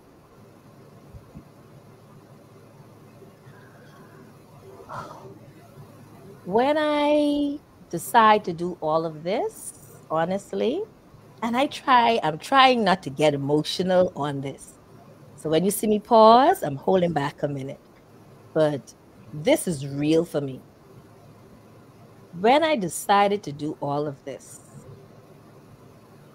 That's the only time I began to see tangible changes in my life. I began to see all those negative spirits that had me in bondage, that was grounding me deep, deep, deep into a pit that I felt that I would have never gotten out of. God exceeded my expectations of him. And to date, I can still say I'm amazed at what God is doing in my life. Me, who I thought God was just not hearing me. But I now understand it have to be in his time. And if God could have done that for me, I'm not special. He created all of us. I'm not more special than anyone else. That means he can do it for you. But you cannot expect him to do these great things for you and you still want to live in the world and do your own thing. It's not fair to God. It's not going to happen. You have to stay committed and make your decisions. Let's look at Joel 2, 12 and 13. And I'm giving scriptures and I'm reading them, singles, because I really need you to hear me. I need you to understand that this process is a process. It's not going to be an overnight thing. But if you apply the law, believe in it, put God first, victory will be yours at the end. Joel 2, 12 and 13. Therefore also said the Lord, turn ye even to me with all your heart, and with fasting, and with weeping, and with mourning, and rend your heart, and not your garments, and turn unto the Lord your God. For he is gracious and merciful, slow to anger, and of great kindness, and repentance him of the evil. Don't worry about what you did in the past. We all have a past. Don't think what you did in the past is so great that God will never forgive you. Jesus. I was there. I was there. I was thinking everything possible why I was in the position I was in. But I said, no, this is a gracious and merciful God. He will not hold these things against me. I am holding these things against me. Yes. And that's very important to know, because you will never move forward. I couldn't move forward. It was like some of us just pulling me. You know, Kevin always illustrate that in his teachings. I couldn't move forward until I learned these things. Another scripture in Joel is Joel 2, 25 and 26. It clearly explains the rewards after repentance. Oh my God, imagine that. There's a great reward for you after your repentance. And it says, and I will restore to you the years that the locust had eaten, the cankerworm and the caterpillar. You know the scripture well, but read it. And the palmer worm, my great army which I sent among you, and you shall eat plenty. Yes. I am eating plenty. Yes, Jesus. And be satisfied and praise the name of the Lord your God that had dealt wondrously with you. And my people shall never be ashamed. You heard what God say? I was ashamed of some things. God said, once I repent, I have nothing to be ashamed of. So why are you still ashamed? Read your Bible. Develop a relationship with God. The results of restoration would be both in the physical and in the spiritual. This is with your repentance. With the physical, it says you shall eat in plenty and be satisfied. That means the crops would bear in abundance. Spiritually, they would praise the name of the Lord your God and has dealt wondrously with you. God would be glorified for his wondrous work. You would be glorifying God for his wondrous work. Isn't that amazing? Isn't that something that, I mean, it's right there, but we didn't see it like that. For me, I was like, oh my goodness, all these years I've set myself back. Where was this Bible? The Bible's right there collecting dust. And the only time I went to God was when I wanted him to do something for me. Then when I go to bed, oh Lord, if I should die, I repent for all my sins, blah, blah. We know what we do, but I didn't have a relationship with God. I have to be real. I did not have a relationship with God. And this scripture here just pulls it together. Mark 11:24, when it says, therefore I say unto you, what things soever ye desire when ye pray, believe that ye receive them, and ye shall have them. As Christians, we read this scripture over and over, but do you really believe those words? No. Because I used to read it and say, well, how come I'm not having anything? But I had to keep reminding myself over and over what the word of God said. But it was only after I decide to put Christ at the center and follow his words. Singles, I'm here to tell you, do not settle. Break all of those habits and traditions. It will be a challenge. Yes, everything is a process. Do you prefer to stay in bondage the rest of your life? And all the great things God has for you, you prefer never to see them fulfilled? Or you prefer to get real? Especially if you have children, what foundation are you laying for them? What are their futures going to look like? They should be your governing thought to do better and to draw closer to God. I know it was for me. Yes, Lord. Refuse to settle, singles. Refuse to settle. Second testimony I'd like to share, and many persons may not know this, but I had the opportunity before I met my husband, Kevin, before Kevin and I started dating, I had the opportunity, I actually was proposed to twice. And one of them I truly, truly was in love with, and the other one was more of a convenience, like we say. I speak in truth. Singles out there, so really, really listen. The first guy I was dating, I really, really had a connection with him. But he betrayed my trust. And after he betrayed my trust, I just couldn't find myself back in the place with being with him. But I loved him so much. So what happened was, when you say you're dating and you left the person, then you go back to the person, you left the person, you go back to the person. And it wasn't for me. I couldn't deal with it. Mentally, I couldn't deal with it.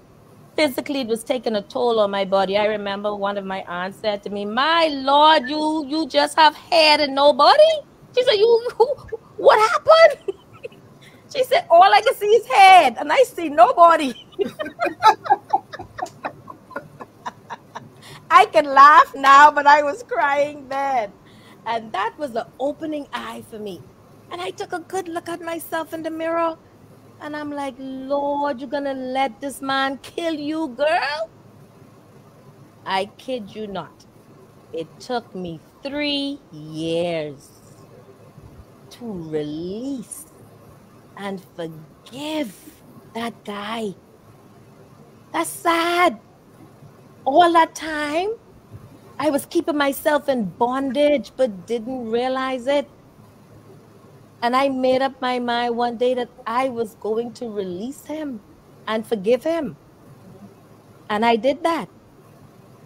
And the second guy that had proposed to me, like I said, he was more of just a provider. I was not in love with him. I mean, we were all about looking for rings. I kept saying I couldn't find it, or I said, I don't like this one, I don't like that one. Because the truth of the matter is, I knew I wasn't in love with him, but I knew if I did marry him, providing everything would be okay. But I wanted more than that. I always wanted more than that. I always wanted the real thing. And my prayer to God was, God, I want the real thing. I don't want to be faking when I go in public. But at this time, I'm looking at my age now in life, and I'm like, Lord, my prayer always to God was the singles. I said, if he is the one that you want me to be with, you will make this work. Lo and behold, the same thing happened with this one. He betrayed my trust.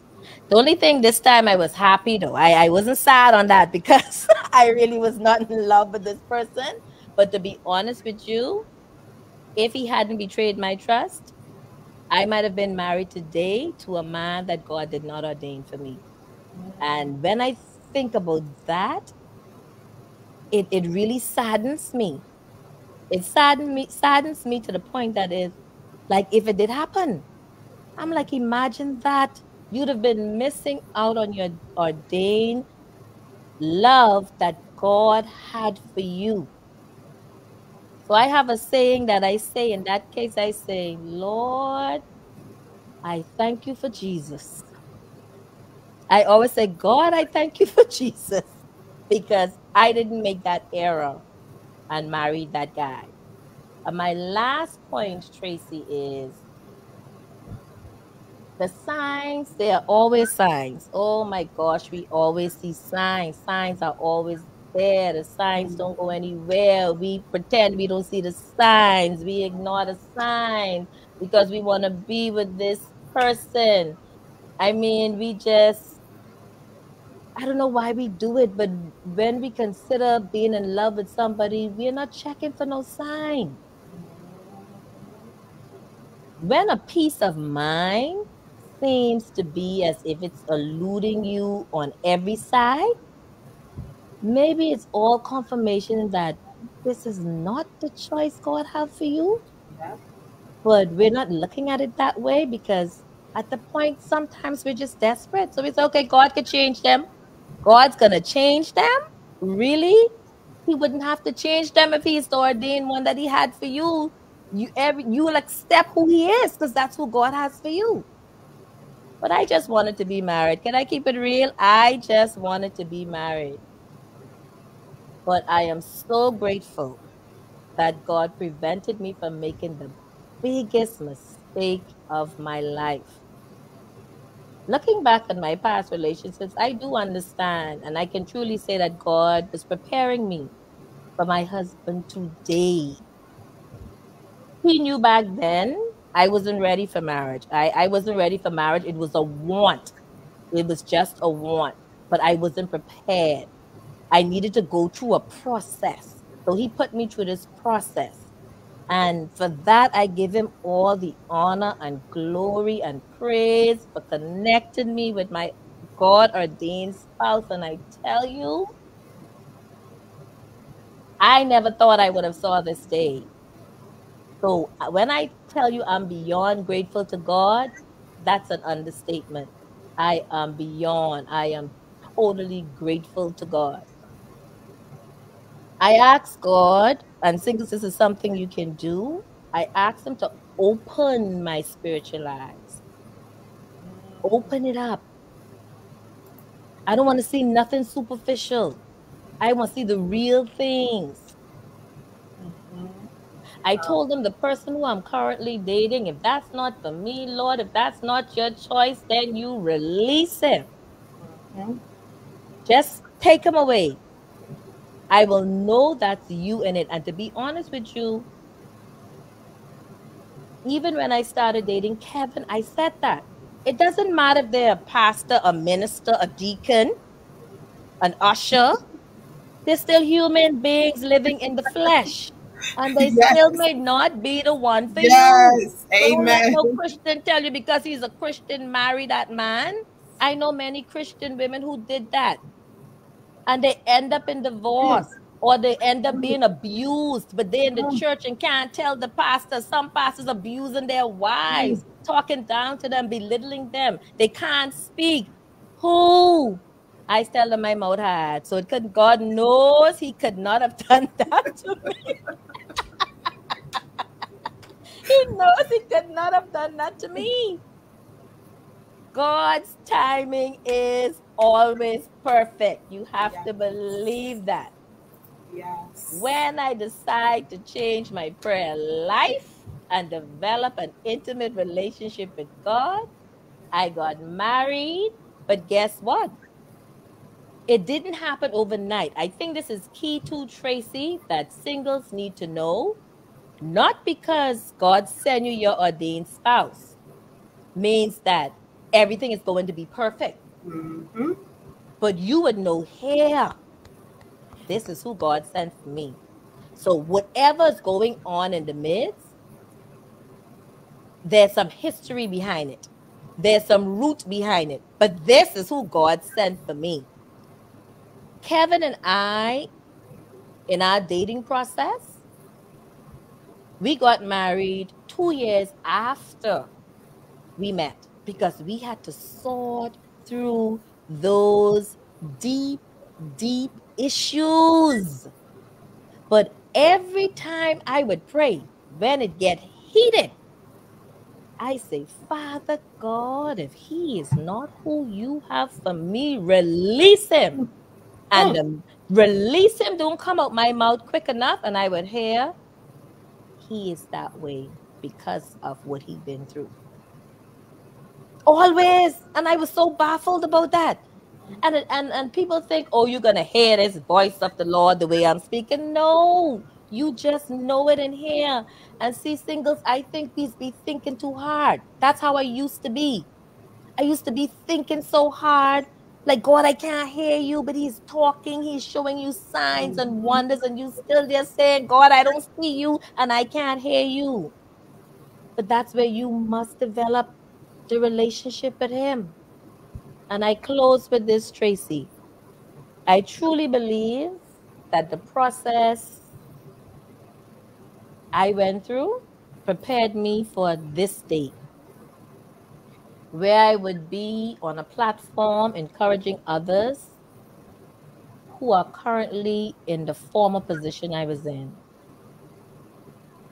My personal story is one of confronting myself, surrendering it all. When I say all to the Almighty God and making a commitment to do it his way.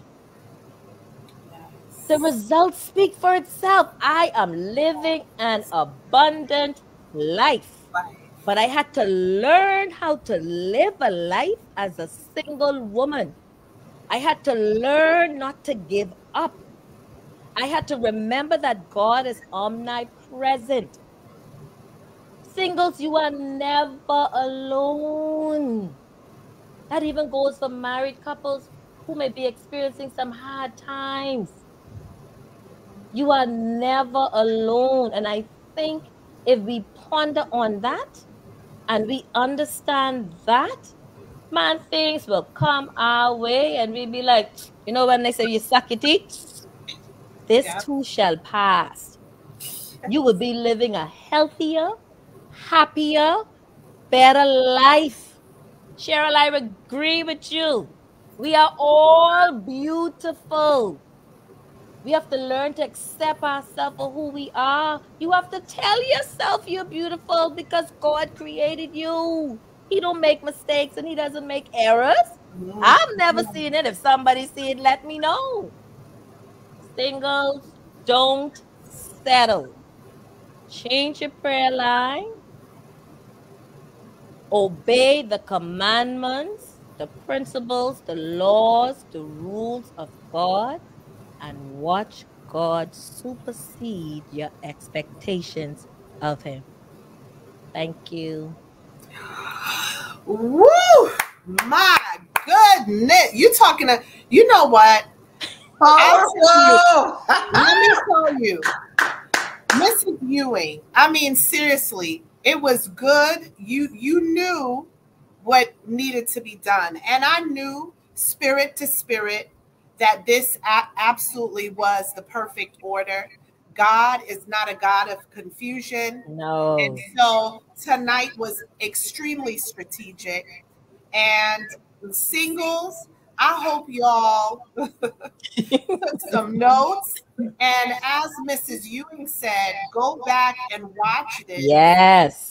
We all encourage you to go back and watch it. There's some powerful nuggets on here that is truly Holy Spirit led for you all to be able to glean from, take it. We touched on marriage, we touched on children, we touched on singles. So this is confirmation to you all that this group is not just about marriage. We will be touching on a bunch of stuff that really relates to relationships, making relationships healthy and whole. That's what we're about on this platform. And so I'm hearing the feedback. I don't know if that is, I'm hearing some feedback. I don't know why. But anyway, I just truly, Mrs. Ewing, from the bottom of my heart, you are amazing. Thank you for your powerful teaching tonight. Sherilyn, amazing woman of God. Yes. Thank you for your teaching tonight. Nicole Taylor, powerful, powerful intercessor. I mean, guys, you got some real like downloads from the Lord tonight. Seriously, like the hearts of these women, I've gotten to know them over the years, and they are genuine. The way you see them right here is the way that they are in person. There is no faking, you know, no pretension. We don't do that. You know, we are real, honest, true, authentic. This is who we are. I am who I am. The way that you see me on Facebook Live is the way that you will see me in person. And so tonight we are just honored and thankful. We thank you for the interaction. We love interaction. We want you guys to ask questions. That's what we are here for in the group, in Marriage Mechanix. Ask questions. Share, because we're all about support and growth and progression. The progression of everyone on here is to have a healthy marriage, a healthy, joyful, lasting marriage. And contrary to what society says, it is possible. Because I truly can attest that every woman that you are seeing on here, we are living the abundance. Yes. And, you know, my husband and I, we just celebrated 22 years of marriage.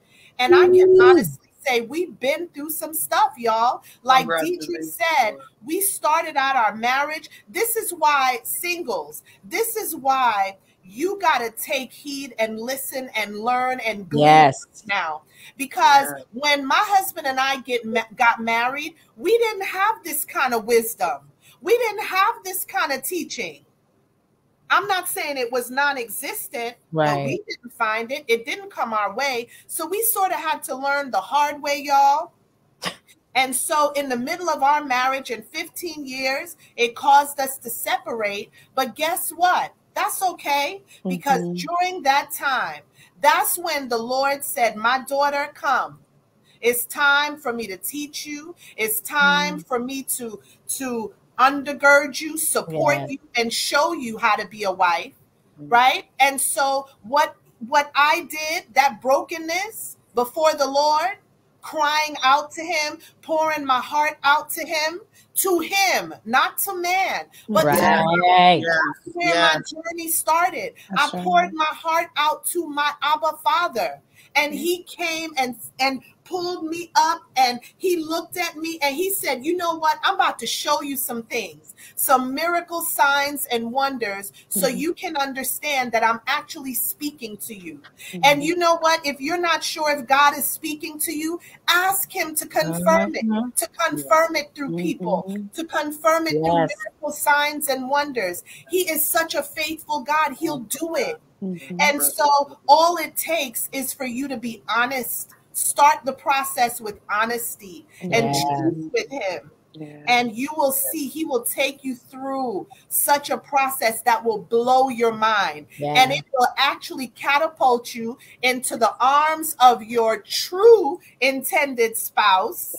It would catapult you into the abundant life. Amen. That's all God wants for us. Yes, yes. Someone says he will do it. Yes, he will do it.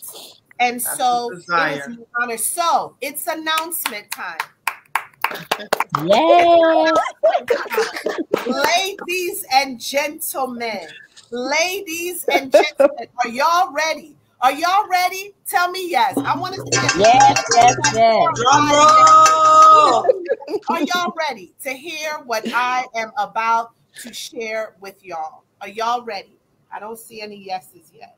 Yes. I don't see any yeses. Okay, there they are. All right. Well, ladies and gentlemen, we are proud to announce that the 4 women you see here, alongside our amazing husbands, our amazing kings, we are going to be live in Orlando, Florida. Orlando, Florida. You can come and meet us live in person. You will see the Ewings, you will see the Rosses, the Taylors, and the Humphreys in person. This is going to be a conference on intercession.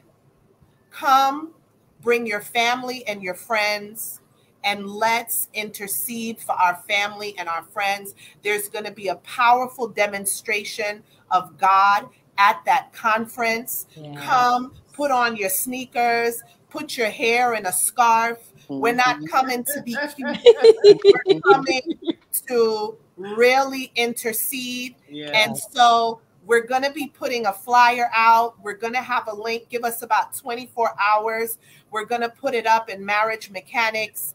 And we don't have a big room. It's a limited space. So once we put the link, you definitely want to register. And it's going to be a true move of God. This is something we prayed about. This is something that's been confirmed and confirmed and confirmed. And so it is October the 28th and the 29th. It is October 28th and the 29th. So you can put that on your calendar. So if you're in the Florida area, it's very convenient for you. But if you want to fly in, we've been looking at airfares and everything. They're pretty inexpensive. And so it's going to be a great time. We have a few surprises for those who attend the conference. We're not going to release it online. I say come there and see what we're going to do for you. But I do believe that the Lord is going to meet you there. He's going to be there, but the Lord will meet you guys there. All right. And so he'll meet you there powerfully, and you will see a true move of God in that room. And so it is his doing, not ours. And so tonight we just give him all the honor, all the glory, and all the praise for his goodness and what he is doing in our lives and in all of your lives. Because truly, as we are seeking the Lord, he is going to, like I said, I can't say it enough, he's going to blow your minds. So look out for the flyer, share it, come out, and let's seek the Lord. We're going to pray, y'all. We're going to pray, and we're going to demonstrate intercession. And so you only got a little snippet of the knowledge and wisdom of these women on here. But when you, I give y'all one little nugget. You're going to hear from the men. You're going to hear from the men behind every woman that you see on Facebook Live. Yes. You're going to hear from the men. You don't want to miss Ready, that. Get ready, y'all. Get ready, everyone. Get ready. And so that's it, everyone. Thank you all so much for joining us tonight. It is truly our honor and our privilege to serve you all. And so this I truly believe is a mandate from God. It's an alignment from God. We are aligned for a time such as this. And so we can't wait to share with you, meet you, shake your hands. Because of monkeypox, I don't know if we're going to be hugging, but but anyway, regardless of what, right? We'll do whatever is led by the Lord, but we are excited to see you all in person October 28th and 29th. So with that being said, everyone, we just want to say thank you again. God bless each and every one of you. And we will see you all soon, either on Facebook Live or in person in Orlando. Thank you. Everyone. Good night, everyone. We love you. God bless you and your family. Good night. You all. Amen.